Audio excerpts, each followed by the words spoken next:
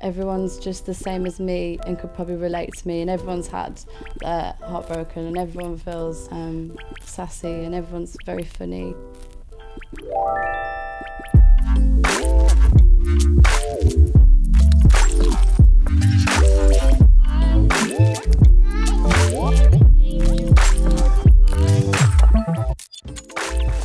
I paint leather jackets and make prints and dance around in clothes a bit sometimes, so yeah. I was at uni and I needed something to do for my first assignment, so I painted on an old leather jacket because I started buying leather jackets from charity shops that were a bit too big for me, so I just had to use them somehow.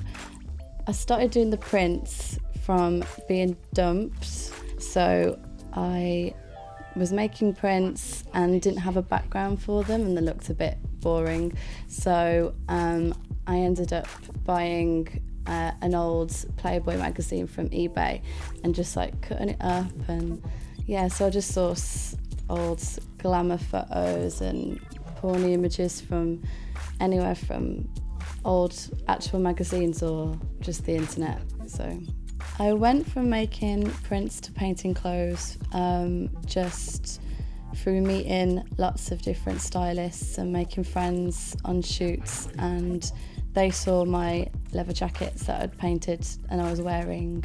People were just asking to use them for editorials, and then people asking to buy them, and it's kind of just spiraled out of control a little bit. I think everyone who's creative knows this, but like it's hard to keep yourself constantly inspired. When I've got no ideas, I think, well, what would Bowie do? And then that ended up being a jacket. The funniest one I've done is Sinner Chicken Dinner, because I painted that just after finding out that Liberty were going to stop my jackets.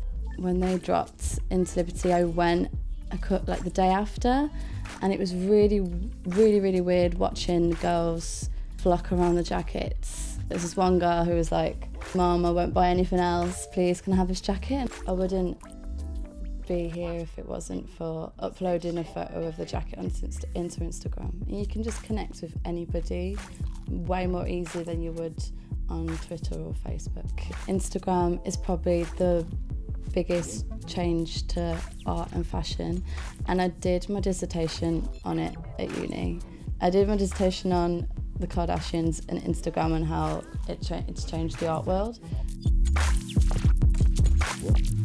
One of the first times I'd ever visited London, actually, and we went to a record shop, and we went next door to Rokit, and I bought a denim jacket, and I felt like the coolest person. And it was so, I just never seen such a cool little shop full of vintage clothes before. So that's what started off not buying from High Street all the time, and just looking at different places that I never necessarily seen in the shopping centre. So yeah, it was a nice day, it was good, nice memories of going to Rokit for the first time.